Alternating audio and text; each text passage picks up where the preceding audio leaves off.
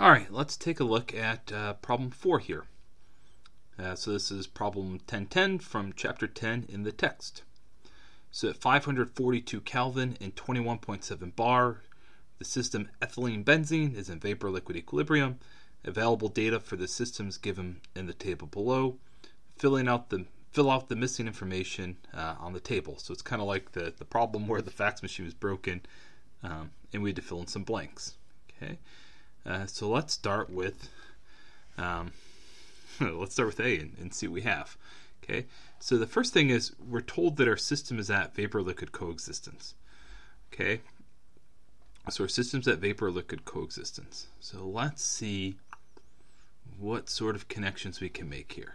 Okay, so first thing that comes out to me is if I look at benzene, I see that I have phi vapor and F vapor, right? So I have the fugacity coefficient of benzene in the vapor phase and fugacity of benzene in the vapor phase. If I look up at ethyl benzene, I just have fugacity coefficient of the liquid and fugacity of the vapor.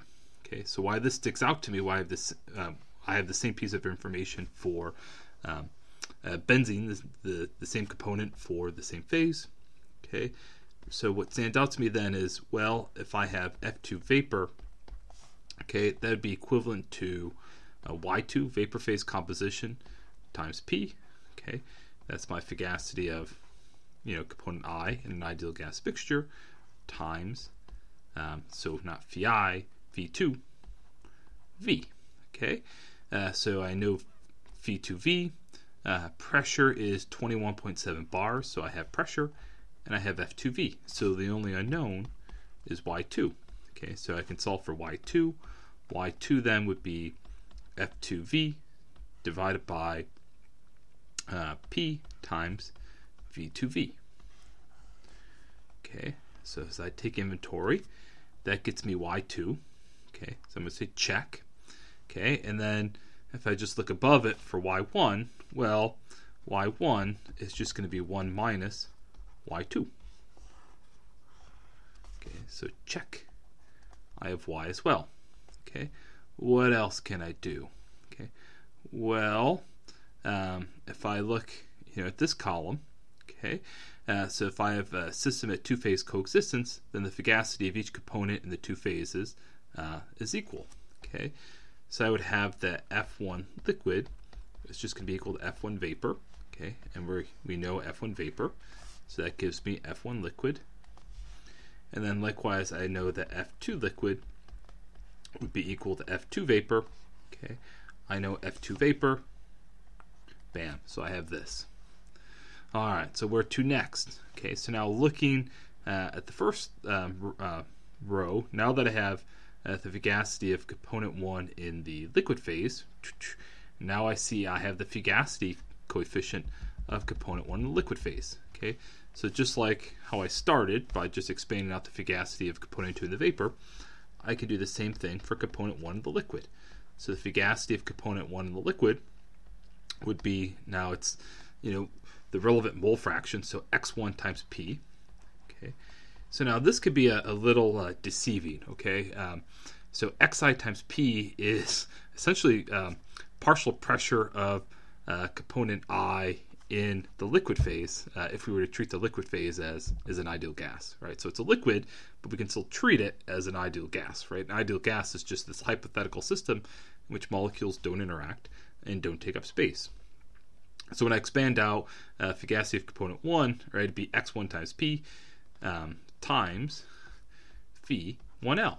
Okay, so I know phi 1L. Let's see, so taking inventory, I know F1L. I don't know x1, but I know p. It's given the problem statement, and I know phi 1L. So I can solve for x1. x1 would be F1L divided by p times phi 1L. Right? So I can get x1. Okay, let me check my boxes. Oop. So checking my boxes, right? I can get x1. Then if I want x2, x2 is just 1 minus x1.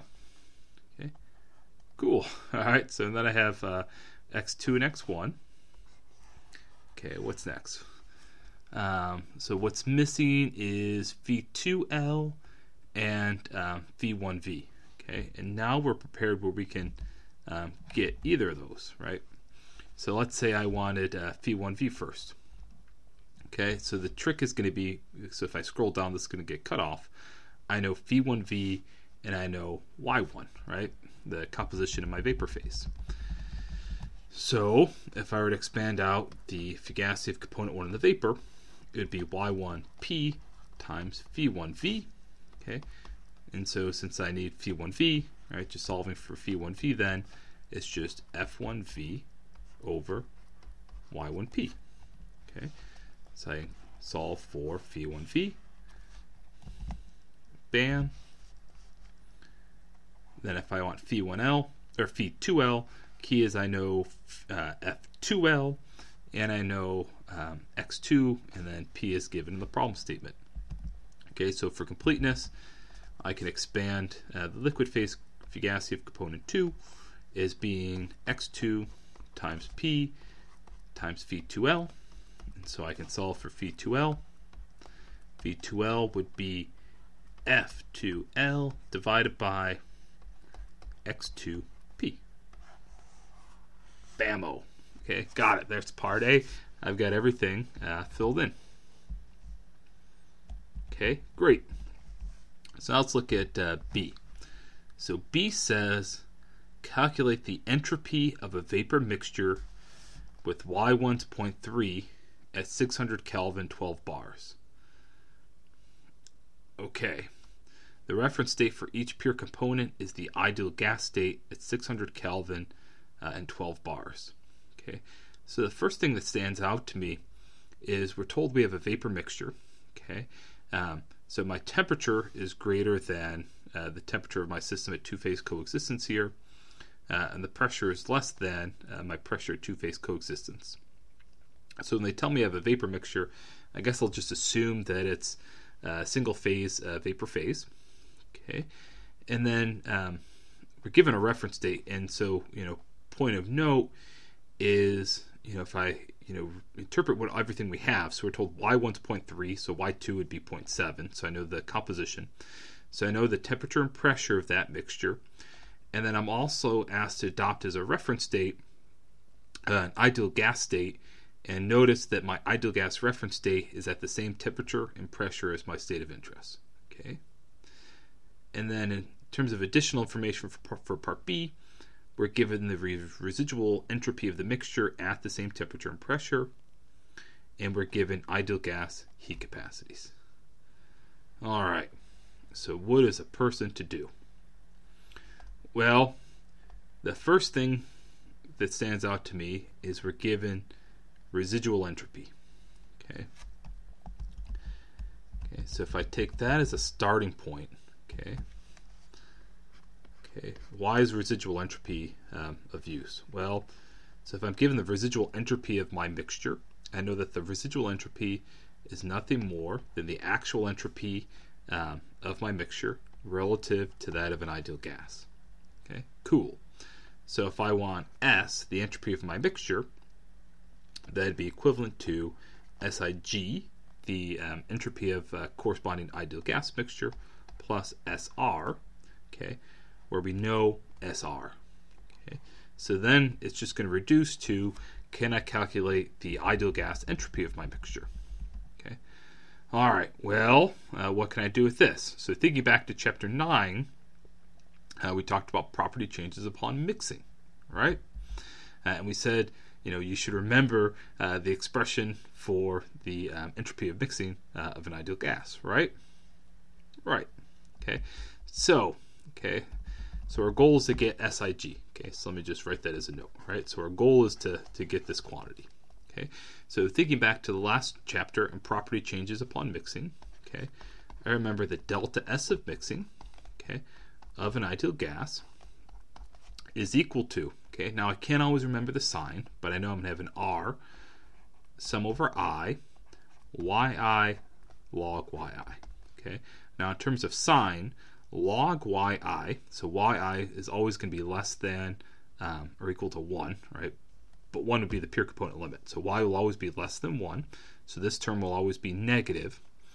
So delta S of mixing then is a negative R sum over I, yi log yi. negative sign so that I make sure that delta S of mixing is always positive. Okay, so this is the important part to remember. R, okay, R has the same units as S. Okay, and so that's where the R comes in. Okay, so that's delta S of mixing of an ideal gas is given by this expression. Okay, and formally, what is delta S of mixing? Well, it'd be the entropy of the mixture, in this case it's an ideal gas, relative to the molar average of the pure component entropies. So the pure component, the entropies of those two pure component systems that I mixed at the same T and P. Okay, and again, I remind you this is at the same T and P. So when I say delta S of mixing here, an ideal gas, that'd be at a given temperature, pressure, and composition. Okay, that's equal to, so this would be my ideal gas entropy at the same temperature, pressure, and composition relative to that of the molar average, so minus sum over I, yi, so this is molar average of the pure component molar entropies at the same T and P, right? The molar entropy of those two components I'm mixing together. Okay, so solving for SIG, okay, so SIG then at TP and YI is equal to, let's write this term first. And so for the case of a binary system, I have Y1, S1, ideal gas, okay, that'd be at the same temperature and pressure, plus Y2, S2, ideal gas at the same T and P, okay, and then that'd be a plus delta S of mixing, and to be a minus R, okay, minus R, bringing that guy over to the left, Y1 log Y1 plus Y2 log Y2. All right, now if we go back to the problem statement, okay, I am interested in the entropy of a mixture at, this temperature, that pressure, and this composition. So at 600 Kelvin, 12 bars, and mole fraction of component 1 of 0.3. And we're told that the reference state for each pure component is the ideal gas state at 600 Kelvin and 12 bars. Okay. So I'm interested in the entropy at 600 Kelvin and 12 bars. So these would be the pure component entropies at 600 Kelvin and 12 bars, right? And this is molar entropy of my ideal gas mixture. Pure component molar entropies at the same temperature and pressure, 600 Kelvin and 12 bars. And we're told to take these to be our reference states, okay? Which means that those are essentially just 0. And so then what we'd be left with is that SIG, okay, at TP, in this Y1 of 0.3 would be just equal to negative R Y1 log Y1 plus Y2 log Y2, okay, where Y1's 0.3 and so Y2's 0.7, okay.